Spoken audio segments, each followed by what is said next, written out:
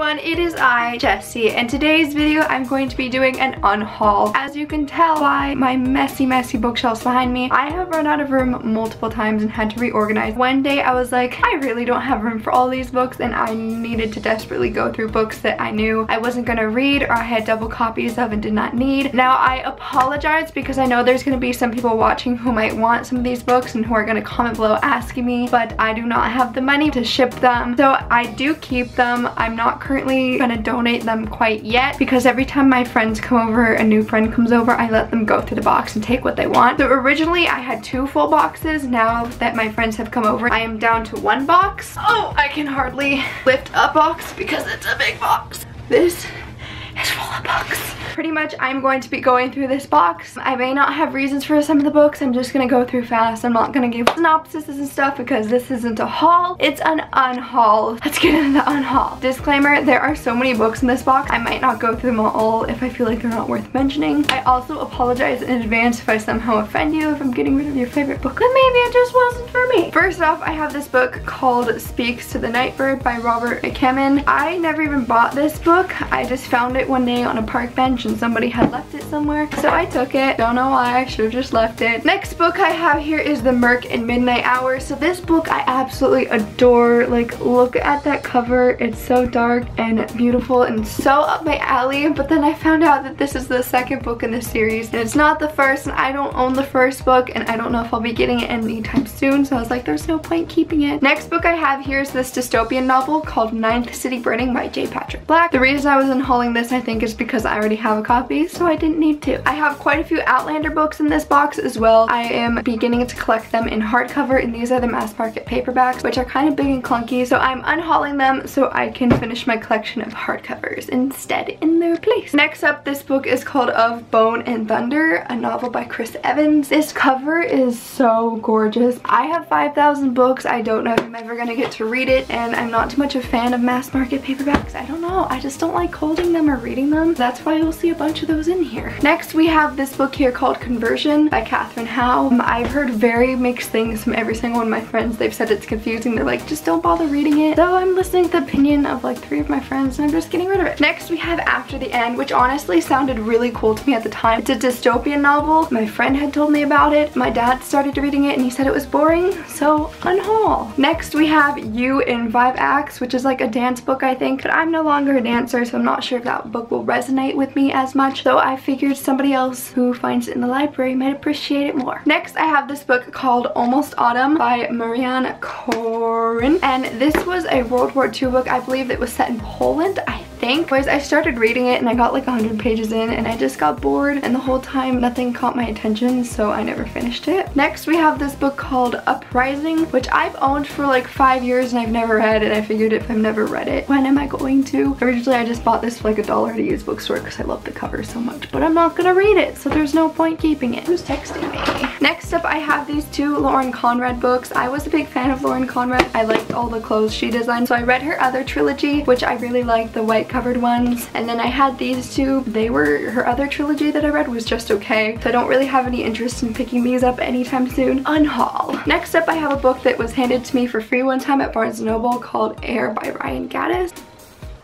The plot just didn't sound like my style, so yeah. Next, we have this contemporary called The Last Forever. I don't read much contemporary, so there's quite a bit of contemporary in this box. This is Human Point 4. I just finally decided to get rid of it because that cover kind of disturbs me. Next, we have this book by Matt De La Pena called The Hunted.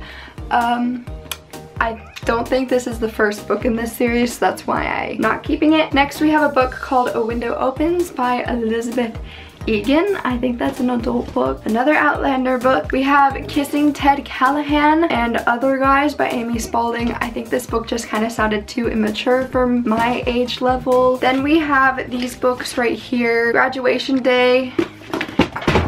An Independent Study by Joel Charbonneau. I don't think I really had an interest in reading these books because they just sounded kind of like Divergent and the Hunger Games to me, like dystopian, and I was kind of done with dystopian, at least for a little while, because I'm kind of dystopian out. Also, my dog ate this book. I don't want an eaten book. I wasn't gonna read it anyway. I think those were also my dad's books too, so they weren't really mine, like he read them. and he finished them, so I don't need to keep them. Next we have The Eye of Mines by James Dashner. I think I got these books for free at Comic-Con. I'm honestly one of those very few people who did not like The Maze Runner. I tried reading it 5 times. I never got through it. I had no interest in keeping his book, and I'm sorry for everybody who's gonna hate me for saying that. Next we have this book called Something Like Fate by Suzanne Colasanti. I read one of Suzanne's other books. It was good. Not my favorite. I have no interest in reading this. Like I said, I'm not a big contemporary fan. London Falling by Paul Cornell, again, mass market paperback. I have Reached by Ali Condi. It's been so many years that these books have been on my shelf. Said I was gonna read them, but I have too many other books that I want to read more that I'm never gonna get to this series because I've just heard too many mixed things about this series. I'm not gonna give them a chance, at least not right now, maybe later in life. Then we have this book right here called The Blind Astronomer's Daughter. Originally this book really intrigued me and I thought the cover was absolutely gorgeous. I got this last year at PEA. I think it's an ARC. I read a bunch of reviews for it and they weren't that good, so I was like, ah. We have a copy of To Kill a Mockingbird because I already have a hardcover copy. I didn't need that copy. We have this one called The House I Love. Again, just one that I don't think I'll ever get around to. And this one is not a book that interests me, I don't think. I just got it randomly for free at convention last year. And same with this one. Like, it may be a good book, it's just a different story that I just didn't pique my interest. That's what a lot of these books are. We have this one called A Portrait of Emily Price by Catherine Rie. City of Rose by Rob Hart. This selection novellas book. This one is The Seer of Shadows by Avi. This is actually a double copy because I already own this in hardcover, so I'm getting rid of the paperback. Because if you know me, I prefer hardcover over paperback. So wow, that was actually faster than I thought it was. I'm gonna need to go through my books again sometime soon eventually because I'm running out of room once again, and it's really helped my bookshelves when I got rid of a bunch of these. I did not mean any offense towards any author of any of these books I'm getting rid of. They're just books that I don't see myself reading in the near future or have double copies of, or for different reasons. Thank you guys so much for watching. Let me know if you like these kind of videos. Maybe I'll do another one if you guys enjoyed this. Be sure to subscribe to be updated for future videos, and yeah, I will see you next time. Bye! See you later! So do you guys like how I slightly changed my lipstick and just put on a new t-shirt? Pretend like I'm filming on a separate day, but I'm really filming on the same day as the previous video I filmed. I'm just too lazy to put makeup on every day, so I was like, double filming.